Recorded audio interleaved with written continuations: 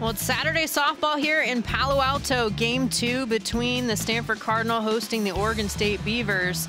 Number 7 Cardinal really on top of it, and things started early in the first inning. Caelan Koch with the RBI double to straightaway center field, adding some runs on the board for the Cardinal to get the offense going.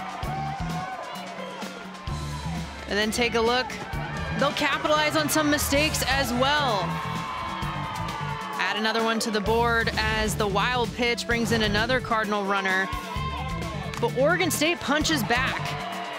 Madyson Clark's RBI single gets the Beavs on the board to chip away at the lead, making it 3-1. But then came the third inning. Caelan Koch is no joke.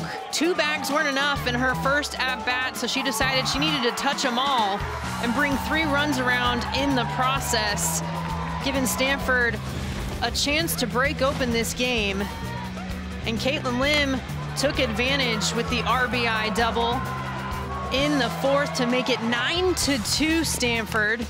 Then there's the super senior, Emily Young, who brought in that 10th run, double digits, to put them in run rule territory. The Cardinal taking the series 2-0 against Oregon State. Regan Krause, great job in the circle, the winning pitcher, and the offense capitalizing with runners in scoring position, particularly led by Caelan Koch. So the Cardinal looking to the sweep tomorrow, potentially against the Beavs. We'll be back for more softball on Sunday.